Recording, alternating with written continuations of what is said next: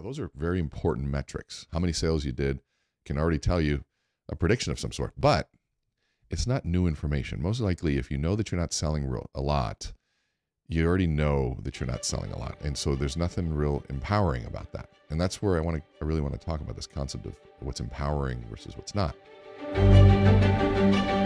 It's time to get inside your own head. Begin with the psychology behind your behaviors and fuse it with an acute understanding of self-awareness, emotion, storytelling, body language, and more. Then look at it all through the lens of the latest neuroscience research, broken down to its most digestible form. And you've arrived. Enhanced messaging, deeper connection, heightened influence, and a greater impact on the world. Welcome to the neuro side of influence and leadership with Rene Rodriguez. Hey there, welcome to this episode of the neuro side of influence and leadership. And we are actually here in the new studio, which is pretty fun. Background looks kind of the same, but we've got, a lot of fun stuff going on in here. So we're going to be having some fun, hopefully changing things up a bit. And coming up soon, we'll probably have some guests that we're going to be bringing on. So this week, I want to talk about something that's just been, I think, I've been talking about it a lot. So I wanted to continue the conversation. It's this concept of the law of averages. And it's such a basic understanding when you're in the world of selling and persuasion and even running a business, is what is this law of averages? And it's basically says that for everything that we engage in, that we're going to get a ratio of results. And the bigger, if you understand statistics, the bigger the population of the data. I mean, the more you do it, it will do what's called a regression to the mean, or the mean being the average. And so this law of averages is basically understanding what are the activities that really generate results for you. If you're in sales, it's usually picking up the phone at some point, making phone calls, booking appointments, and doing presentations. Those are things that you can really readily, more easily control. And if you can get an average conversion of those, how one translates to the other, then I can control those points of my day, that activity, if you will.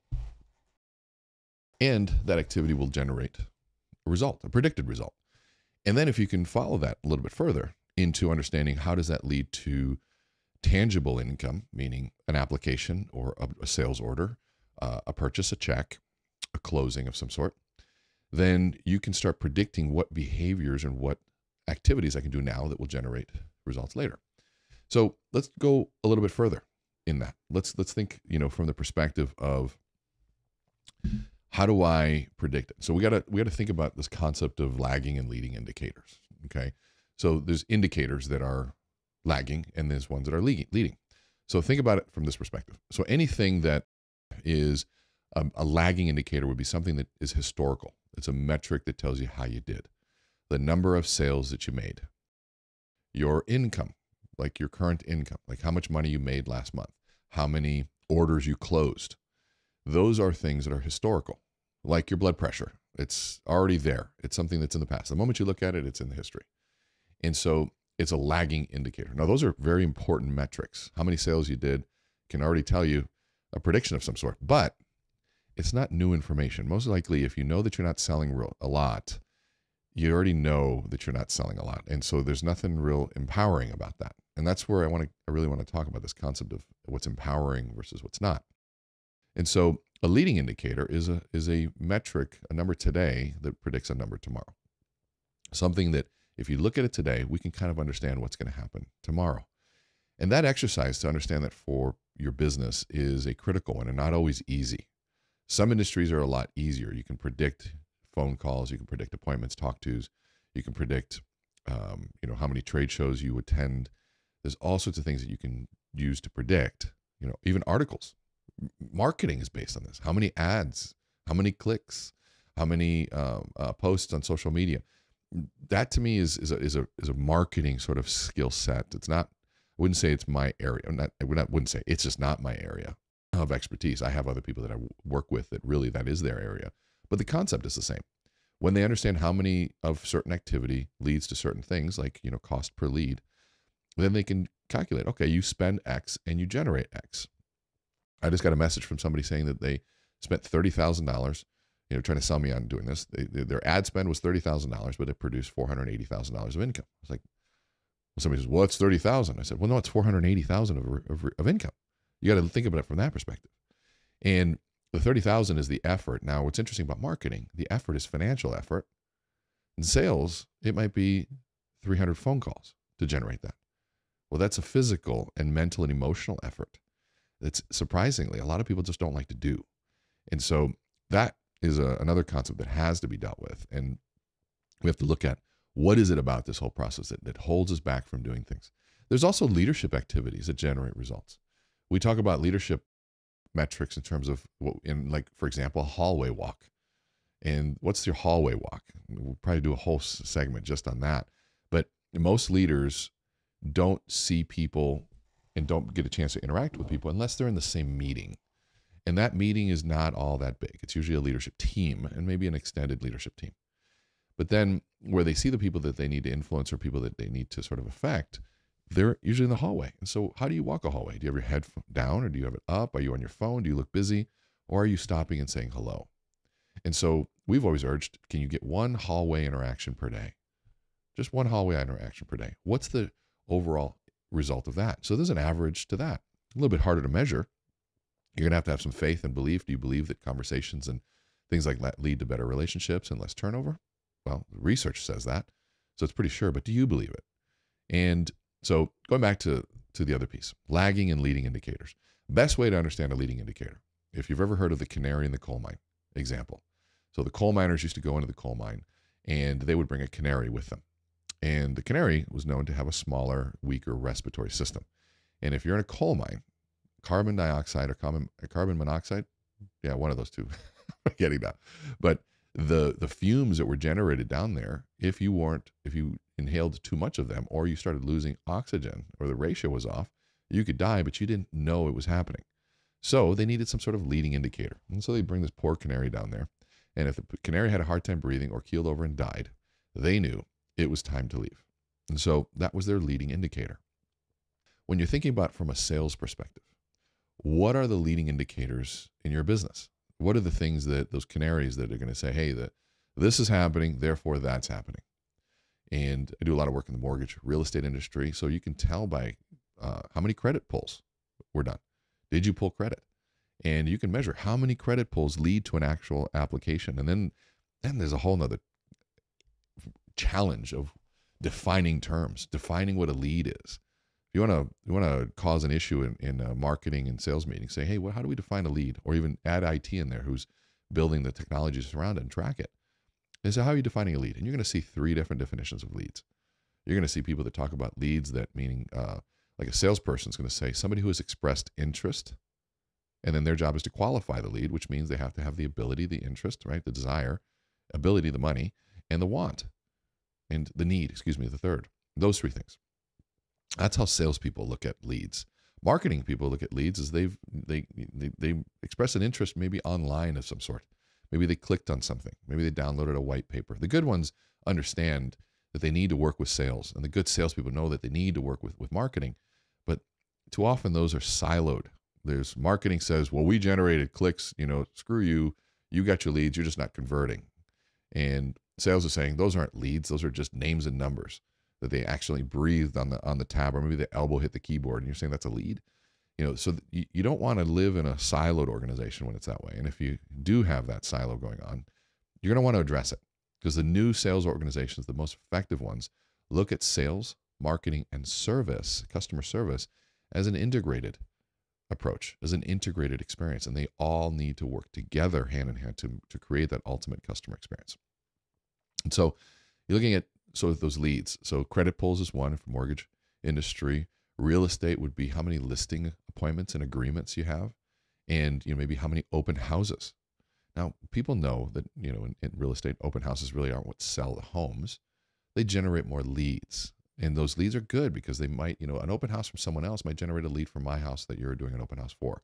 And so you have to understand that's all part of the process. But if you don't have leads, you got to engage in those things. And so you're looking in when I sold cookware, it was how many trade shows could we do and how many dinner slips could we fill out at the trade show. That was our metric. And so we measured with a ruler. How high was that stack of leads? We weren't trying to book appointments. We weren't trying to sell the product at the trade show. We were just offering a free dinner that I could go cook. And that we knew had a high conversion ratio. Once I was cooking, we knew that it was good.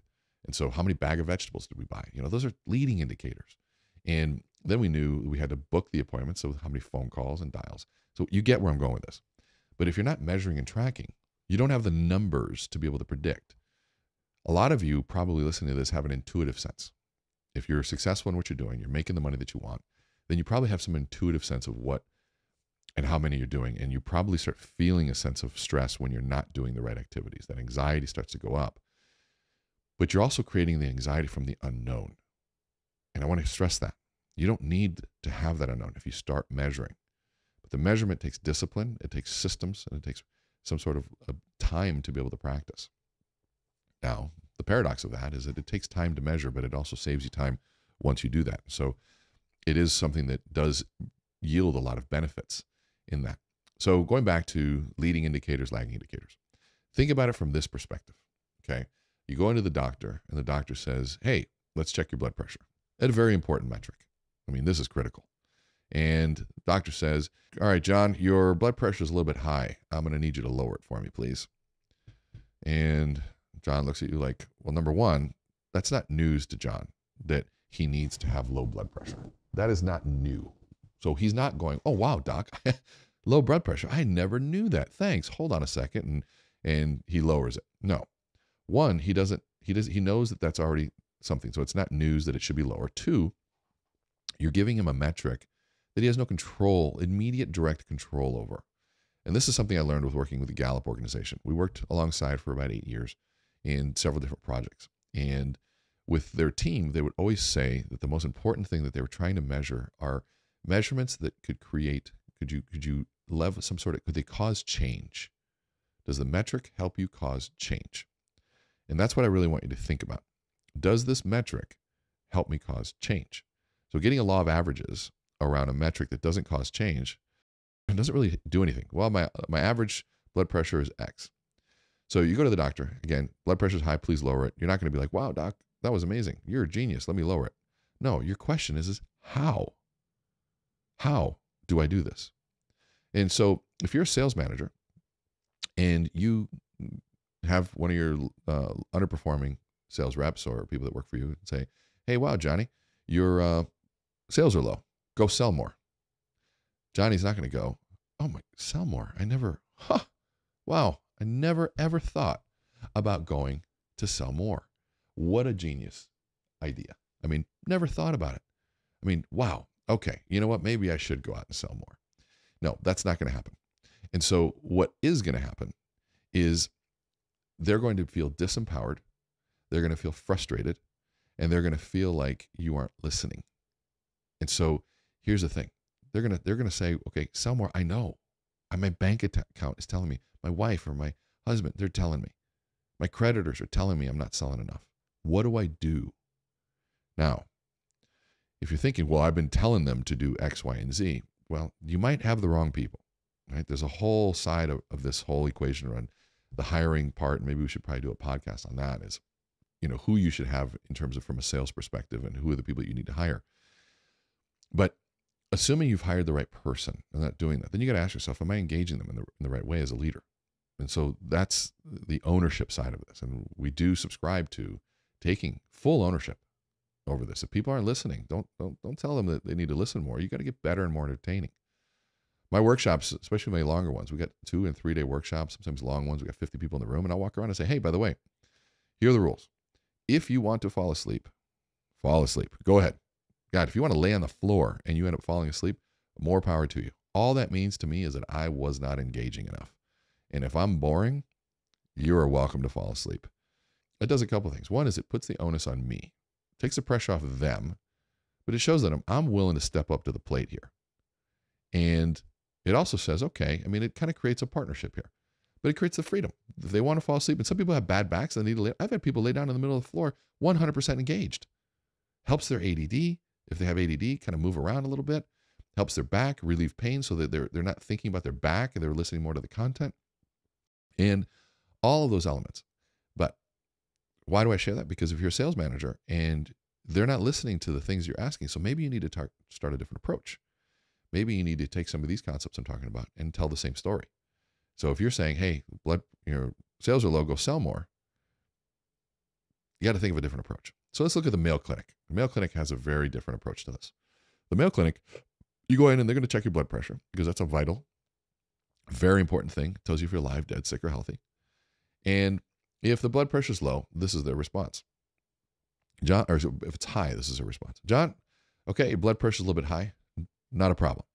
Here's what I want you to do. I want you to follow this 2-step process for about 10, 15 minutes. I want you to breathe in for 3 seconds, and I want you to breathe out for 4. This is a 3 in and 4 out metric, okay? Something that they can control. You're going to breathe in. We're going to practice together one time, John. So modeling and coaching, critical management, leadership behavior. And then, okay, so John, that was 2 in and 1 out. Right, I need 3 seconds in and 4 seconds out. And he goes 3 seconds in and 4 seconds out. Perfect, John. Just like that. Do that for about 10 to 15 minutes. I'll be back. Now, doctor comes back in about 10, 15 minutes. What has magically happened to the blood pressure? It has lowered. Why? Because they gave him a metric, breathing, seconds around breathing, something they can control immediately. Breathe in for a second, Rene. Hold your breath. Right? We can control that stuff. And a metric that indirectly starts to affect it. So what you should be thinking about right now is saying, what's the breathing of my success? What's the breathing of sales? What's the breathing of leadership? What is the breathing of my influence? What's the breathing of my social media? What are the breathing of my marketing efforts? Those things that I have to do every day consistently in a certain way that indirectly start affecting my sales and the outcomes and the key performance indicators that are critical to me. What is the breathing, the things that I can control? In a sales process that we talk about a lot, it's called PAPCAR, P-A-P-C-A-R. There's 6 activities that lead to almost every sales process. And if this is in a direct sale or not a complex sale meaning you have 20 people that can say no, 1 that can say yes, organizations, long sales cycle times. We're talking more in a direct selling environment. It's PAPCAR, P-A-P-C-A-R, write it down, and it's prospecting. PAPCAR is, think of it as someone's name. Prospecting, appointments, right? I prospect, set appointments, and then I present. Prospect, appointments, present. Then I close, and then aftercare, and then referrals. Prospecting, appointments, presentation, closing, aftercare, referrals. PAPCAR. Those are 6 money-making activities, is what I call them for years. They aren't new. They're just in a code layer. It's something easy to remember. But you can measure how many times you're doing the activity of prospecting to generate a lead. That's the outcome of prospecting, is generating a lead. And there's going to be a law of averages associated to that. There's going to be a law of averages to certain activities. If you're doing BNI events or you're doing some sort of networking event that is the wrong group, maybe there's a conversion ratio that isn't good. If you're prospecting by calling and dialing, but you're dialing at 3 a.m., probably the talk-to ratio isn't going to be that high. So maybe you're calling during dinner, probably the wrong time. So you got to find what activities and start getting really granular about it. Because then you start finding, well, the best time to book appointments is this for me. And so that law of averages of prospecting to appointments, you can measure that, right? Or how many leads that you generate to then generate the appointment. And so you'll have to sort of use that as your foundational template to say, what is your sales process? But I guarantee you, if you're in sales, you have to prospect, you have to set appointments, you have to present some sort of value, you've got to close. Now, aftercare, that's optional. But the reason we focus on aftercare is because buyer's remorse, service, getting rated, keeping up with your brand promise, all the things that matter in a transparent world that we're in today happen through aftercare. The goal of aftercare is to create a wow experience. And so that wow experience is where you've listened to the customer. They feel like you've heard them and you've delivered what they've asked. And that is where really things start to take off. And if you do that right, getting a referral is easy. They want to refer you. They're giving you a gift of working with you. And so you start thinking about prospecting, appointments, presentation, closing, aftercare, and referrals. You have to think about the outcome of each. So I'm going to tell you those. You prospect to generate leads. You take the lead, you set the appointment. That's the activity. What do you know about what's the outcome of the activity of setting appointments? A date, time, and a place. DTP. Remember, just DTP. I'm on the phone. I'm setting the appointments. I just got to get a date, time, and a place. I'm not trying to close a deal. Don't try to do that. Unless you have a very low ticket item that you're always on the phone and you're in telemarketing, most of the time you got to get the appointment so that you can set yourself up in the best place to be able to present your value. So for me, when I'm selling amplifies or I'm selling, if I'm doing a presentation or a keynote, our prices are higher than the competition. But so now I'm not going to try to close that over the phone. I want to get on Zoom call. If you're watching the video of this, you see that there's a studio involved and I can press a button and play videos and I can really demonstrate the full value and full experience of what we're talking about. But I'm not going to do that over the phone typically. Typically, it's something that I want to do in a Zoom environment or some environment that really gives me something to work with and where I can really present my full value. So once I do that, I presented the value. Now I have to engage in the activity of closing, right? So the presentation of value is 3 things you have to achieve. It's CDT, credibility, show that you're credible in what you're talking about, differentiate yourself in some sort of way, and gain their trust. If you are credible, you've differentiated and gained trust, closing's easy. If you are not credible, you are the same as everyone else and they don't trust you, I don't care how good your closing script is. It's just not working. So focus on presentation of value, that you can articulate the need of what you're trying to, the need of your client in a way that shows the value of it that far exceeds the cost of doing business. That's the full goal. My sales manager when we first started selling cookware, would come in and said, I want you to imagine that you have this teeny little bitty set of cookware that like Ken or Barbie could play with. And they've got this huge pile of money. And if you have zero presentation, you're basically saying, hey, can I sell you this plastic little pan for that, $2,500? They're saying, no way. But through presentation, you show them the value of the surgical stainless steel that we're using, the 7 layers of metal, the ability to cook without any water, retaining 98% of the vitamins and minerals, cooking meats and chicken, frying chicken without any fat, grease, or oil, the health benefits, and you can go on and on and on. That cookware starts to get bigger and bigger, bigger and shinier and more beautiful and represent a lifestyle change. And that pile of money becomes smaller and smaller and smaller because you're comparing it to the value that you've communicated through presentation. When the value far exceeds the cost, meaning the value of the cookware is much larger than the size of the pile of money, that's when you can engage in the exchange or the close. And usually it's a formality. I'll trade you that money for this value. And they go, easy deal. It's a no-brainer. Go back to how many no-brain activities you've been a part of. Like, how much of a no-brainer was it? It's like, why wouldn't I do that? That's the goal of your presentation. You need to be able to do that. And so this law of averages should generate how many presentations to how many closes. You should know that number and then strive for those presentations. What I love about measuring appointments and presentations is that it's tangible. You can see it on my calendar, right? I can see it there. How many presentations am I doing? If I don't have a lot of presentations, I already know we aren't closing a lot of deals. If I see my calendar riddled with presentations and appointments, people wanting to learn about what we do, I know our income's going to be okay, if not great. So being able to manage those pieces, knowing and trusting and believing in the law of averages. So I want to leave you with something else here, though. There's how do we deal with that little voice inside, right? That little voice that said, no, that's not going to work. No, you should probably go do this. Check your email instead. Go do X, Y, and Z. Or it's just not going to work. Your presentation sucks, Rene. You're not good at this, X, Y, and Z. What I learned, because I did not have a big self-esteem, and I can make an argument that still certain things that I'm super struggling with, especially when it comes to video and things like that, is I learned early on not to listen to my inner voice and to trust the law of averages more. Because what I realized was that the law of averages didn't listen to the voice, didn't care what the voice said. It just produced a result. And if I just trusted the law of averages more, my voice over time would start to drown out. The one that says, don't do that, it's not going to work. And law of averages say, yes, it does. And then you would listen to the activity, law of averages, and you would do it. And all of a sudden the voice would be like, well, I thought it wouldn't work. Maybe this time, maybe you got lucky. And then you do it again. And after a while, that voice loses credibility. So that inner voice for me has lost a lot of credibility. I don't trust it anymore. I trust the law of averages. I trust the data. And when you can trust the data over your own inner self-limiting beliefs, it's a really powerful place to be. It doesn't happen overnight. But just like anything of value, you got to put work into it. You got to push forward through it. If you're new in sales, this is what Jim Rohn always used to say: make up in numbers what you lack in skill. The numbers are on your side.